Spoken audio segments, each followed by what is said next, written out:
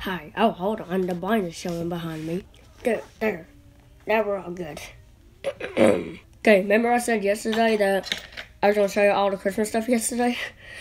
I didn't because I fell asleep yesterday. I was laying down watching Bob Ross yesterday.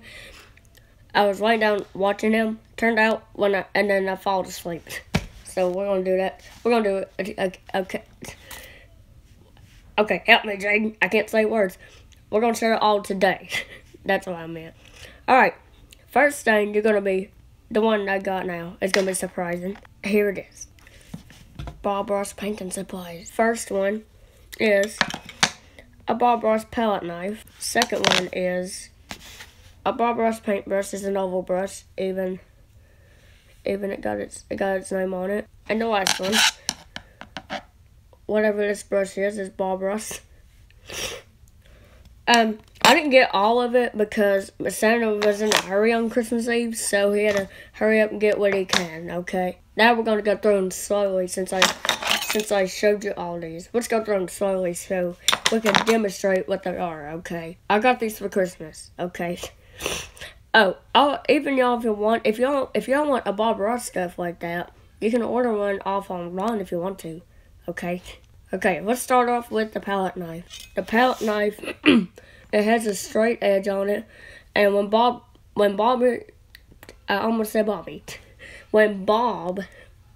Ross uses his palette knife, he mixes colors with it. After when he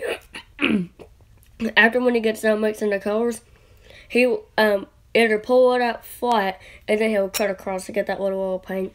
This is what this knife is for, okay? You can use this knife to either build mountains, trees, rocks, houses, all kinds of stuff what you can do. You can do paths with this knife. I've watched and done everything, but I still haven't seen the whole seasons. And right there it says Bob Ross, like he usually does right there. Okay guys, that was, one more thing. The only way you can hold it to put snow in a mountain is hold it like this, okay? Yeah, I know. Don't worry about my paint right there. But you hold it like this to put snow in a mountain. Also, he says if you use too much pressure on the mountains, if you're putting snow in a mountain, if you're using too much pressure, then he said it looks like it icicates. Which is, we don't do that, okay? Just no pressure. You just let it graze off the canvas, okay? That's what it does. Okay, that was the palette knife we got. Next one is the brush. Now, this oval brush. I just put duct tape around it just to copy his, because his is like duct tape too, okay? So I'll just copy his. Whatever. Okay. He uses this oval brush sometimes. He don't use it all the time. Mostly he uses 1 inch and 2 inches.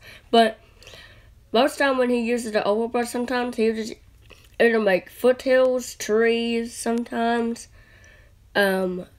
Foothills are far away in the distance. He uses all with the overbrush sometimes, okay? And once again, I even got his name right there. It says Bob Ross. And that's a pretty cute brush because, it's so soft. You can turn it whichever the way you want it. It is so soft. And you can also beat the devil out of it. When he goes to wash his brushes, shake off the excess, and then you beat the devil out of it. That's what he does. I'm going to start doing that one day. Also, you're supposed to wash them in odorless paint thinner, because turpentine doesn't help. If you use turpentine, it just leaves a residue in your brushes, and they can only be cleaned out with soap and water.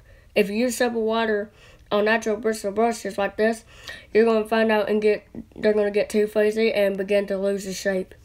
So, you suggested to wash it out with only odorless paint thinner. And do not use turpentine. That's what he says during the brushes sometimes. Okay, during season 1 when he said that. Okay, that was the brush he got. Very last brush. I have no clue what he uses this brush for. I guess to put highlights on it sometimes. I'm not sure. But he does use this sometimes, okay? Oh, it says Bob Ross on here.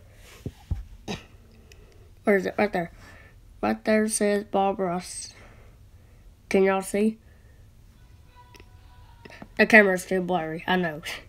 It's my phone that's doing that. So this is a brush he uses sometimes to put highlights on his tree sometimes. He uses it for all kinds of things, okay?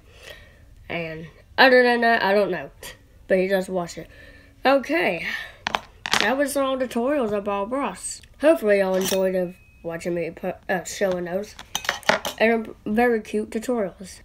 Kind of cute. Well, I'm gonna go. I'm gonna go paint, and hopefully after I get done painting,